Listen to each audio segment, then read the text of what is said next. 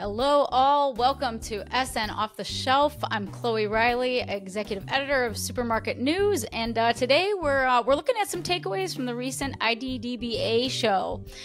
We've got SN contributing writer Mark Hamstra with us today. Mark was recently live on the floor of the IDDBA show, that is the International Dairy-Deli-Bakery show that was in Anaheim, California. Mark, thank you so much for joining us today. Oh, thank you, Chloe. Good to be here. And Mark, where are you joining us from today? I'm actually in sunny Los Angeles today, not far from Anaheim, where the IDDBA show was. Nice, great.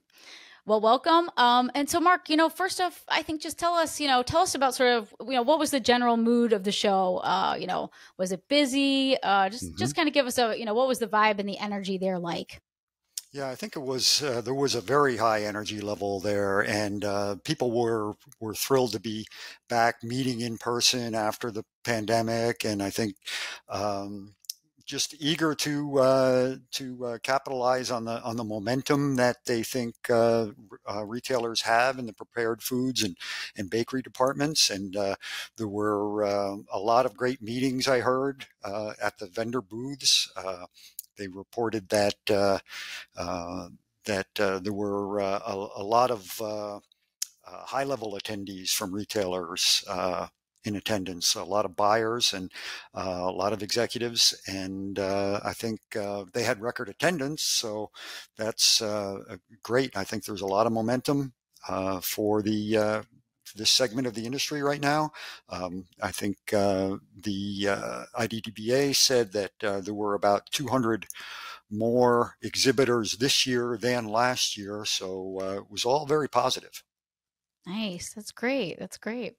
And I know this was the first year they had their kind of like what's on the show floor. It seemed like there was a little bit more dynamic kind of quality to even, kind of some of the stuff that they were presenting tech-wise, I think, from the story we wrote a few months ago. Were you seeing that?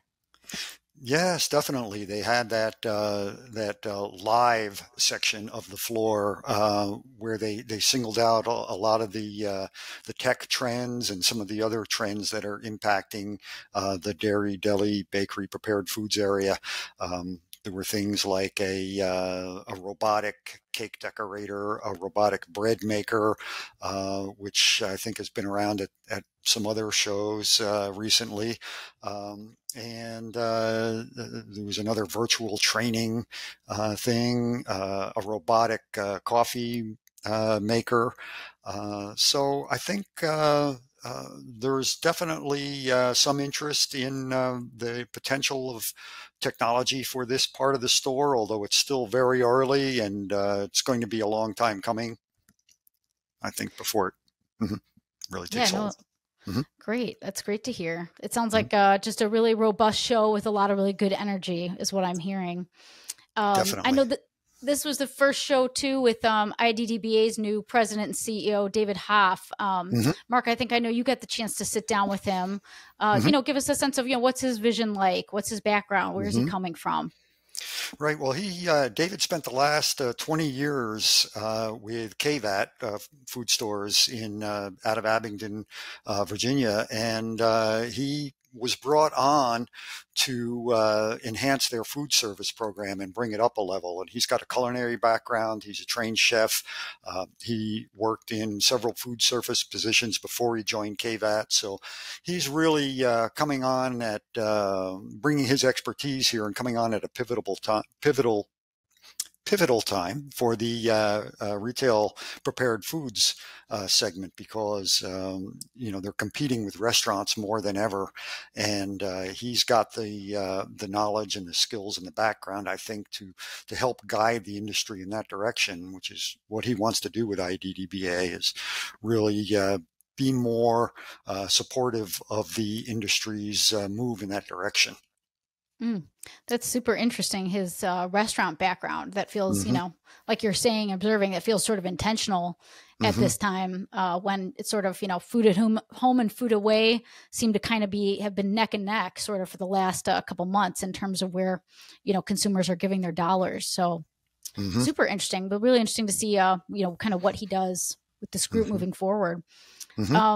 Mark, what were you seeing and hearing, in terms of kind of what are some of the key challenges retailers are facing right now in, especially in the dairy, deli, bakery area? Mm-hmm. Well, labor, I think, is the number one challenge, and it's being felt across all industries, but it's particularly acute in the dairy, deli, bakery area, prepared foods area, because it's such a labor-intensive department. You've got people doing the prep work back there. You've got bakers that are a lot of times making things from scratch, and you've got chefs and service people, much more than any other really area of the store. So I think retailers are looking at solutions to help resolve these labor challenges. They're looking at more partially prepared ingredients, more fully prepared ingredients. And in the bakery, they're looking at things like thaw and bake, where you can still provide some freshness without having all the in-store prep work, and proof and bake, which allows you to do a little bit more with the product before you bake it. And they're also looking at more than just high pay for workers. I think there's a sense that workers need to have that, need to know that there's a good corporate culture before they join a company. They need to know that there's possibilities for advancement, and they need an employer that is flexible around their schedule.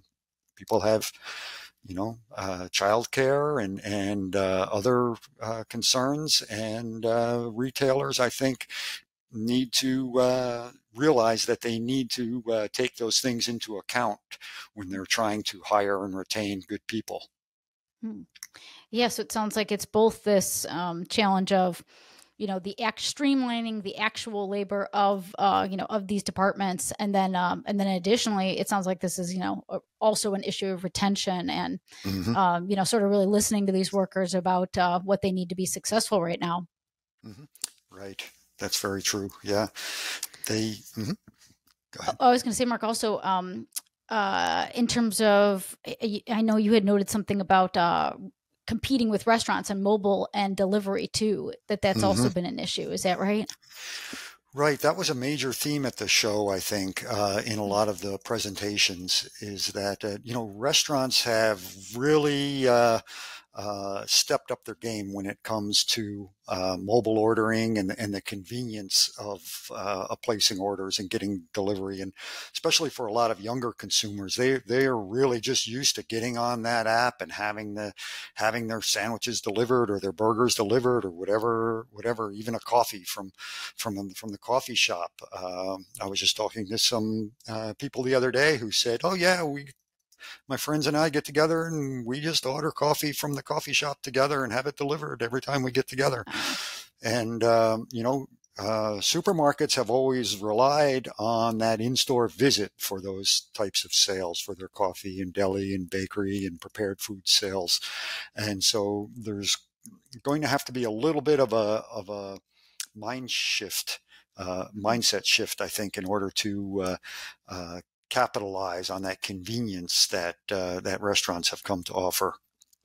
Yeah, no, I think that's so real, Mark. I keep hearing that over and over right now. I'm thinking too about, I believe it was Wegmans, right, that has gotten rid of its full service coffee just a few months ago, because of, citing this very issue that they've just noticed such a shift that may have already been in progress, but that the pandemic really accelerated, which is just that people aren't, have different habits, aren't necessarily coming into the grocery store like that as much to get their coffee like that. So yeah, really good observation, and interesting that this kind of took up some real space at the show, it sounds like.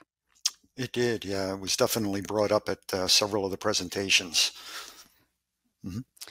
Let's flip over to this idea of indulgence. I think is really interesting. I know that was one of the messages you picked up on at the show. That was certainly something I was also hearing when I was at the Sweets and Snacks show in May in Chicago. What's the message here? What are we talking about when we're talking about, let's encourage a little indulgence? Yeah, that's it's an interesting concept, and it's actually kind of good news for the in-store bakeries. I think um, the general theme around this topic at the show was that consumers now think it's okay to indulge a little bit once in a while, to have a cookie or a donut once in a while, even though they're much more consumers are much more focused on their own health. They now view these little treats as part of their overall well-being, their emotional well-being, their uh, it's almost a little bit of self-care to to deal with the stresses of life by having a donut once in a while, having a cookie I once in a while. Yeah, I very much understand this feeling, Mark. yeah, yeah. It's I very much understand the self care with a donut feeling that seems to be pervading mhm. the industry right now. Right, right. It's good news for in-store bakeries, and but there are one of the interesting things is that there are ways to do it to present your in-store bakery products Mhm. that capitalize on this. Um, there was one presentation that showed a store that had a bakery display, and above it was a sign that said, "Sweet dreams are made of treats." So it's just sort of a fun little way to subtly remind people that treats are okay. They're actually, good for you in a way. And and then there are other aspects of it too. There are ways to still keep the treats uh, better for you by incorporating cleaner ingredients, incorporating whole grains. Those are really important attributes that consumers are looking for. So it doesn't have to be just a treat. It can be a little bit better for you treat. Nice, nice. I'm also thinking, Mark, that what is it? Sweet dreams are made of treats. Mm-hmm. I feel like that has to be an Annie Lennox reference. In Yeah. which case, I feel like that also speaks to the store. Maybe speaking very clearly to perhaps the Gen X, perhaps Mm-hmm. the older millennial like myself. Mm-hmm. But I Mm-hmm. think it's very savvy to speak the language of the people you're trying to sell directly to. So I Mm-hmm. appreciate that too, if that is what that is. Yeah, I'm pretty sure that's what they were. That was the reference there. Nice. Mhm. I want to touch on here at the end. What other trends were you seeing? I know we got a great slideshow up on our site of some photos you took from the show floor, but there was some Mhm. really great stuff. I know gluten Mhm. free was in there. Mhm. Maybe some chocolate covered bugs. Yeah. Tell us what you were seeing there. Yeah, yeah, the chocolate covered bugs. I don't know that had I guess a curiosity factor there at the show. There were people who were coming just to see it and not necessarily try the bugs. I think people just wanted to see what it was about, but it was drawing people to that area of the show, definitely. Even if they didn't actually try these roasted ants and other bugs. I think they had scorpions also. They had a little dried scorpion sitting on top of a Oh, cupcake. Yeah. oh my God! Mark? Did you But try these? The big I did. question. I did not. Strange thing is, Oh, I actually have a shellfish allergy, and there was a warning there that said if you have a oh, shellfish allergy, don't try these. So that's my oh my excuse. gosh! Sure, But Mark. Right. I know you were very eager to try the roasted ants and the scorpion, but mm, it was fun to look at, like I said. But yeah, some of the other trends that were there at the show, I think, like you mentioned, gluten free. Um, I think that sort of ties back to this whole question of labor costs, because making gluten-free things from bakery items from scratch in the bakery is challenging. So I think bringing in pre-made gluten-free products or partially prepared gluten-free products is one way that retailers can provide these items that consumers are looking for um, without having to come up with new recipes all the time and create these products from scratch in the store. There are seem to be more and more gluten-free bakery product suppliers out there that have good high-level products that retailers can merchandise in their stores and satisfy that consumer. Great, so that Mark. was definitely another one of the trends on the floor, I think. And it sounds like maybe some plant-based was still there too, right? Still saw some plant-based going strong. Yeah, definitely a lot of plant-based meat and cheese alternatives, and there were some seafood alternatives that I saw for the first time, and those I did try. And since I'm not really a seafood eater, I don't know how much it actually tasted like sushi, but it did look like sushi, and it had a little bit different mouthfeel than you would expect. I think it's an interesting area that we're seeing a lot of innovation in. A lot of retailers are still looking for those plant-based alternatives. Cool. Wonderful. Well, Mark, anything else that was jumping out at you from the show that we didn't touch on, or any kind of final takeaways?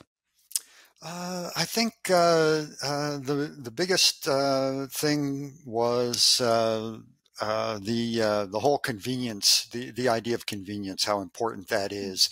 Like we talked about restaurants becoming more convenient with their digital ordering and mobile ordering, but I think the idea of having grab and go foods in the deli helps with the convenience that retailers can provide, having those pre-made items, anything that helps consumers put dinner on the table with less work and provides solutions in that way, I think it was a major theme at the show. That's great, Mark. So I feel like my takeaways from you are, sort of the convenience and having the grab and go, retailers really having to up their, delivery game to sort of match what's happening with restaurants, and then, don't eat the scorpions. Yes. Especially don't eat the scorpions. Don't ever eat the scorpions. All right. Well, great. Well, thank you. It's been another episode of SN Off the Shelf. You can find a little bit more of our show notes, and we'll put up the slideshow, link to Mark's slideshow from the show floor in the story accompanying this podcast today. And Mark, it's been great. Thanks for coming on today. Thank you, Chloe. It's been a pleasure. Take care.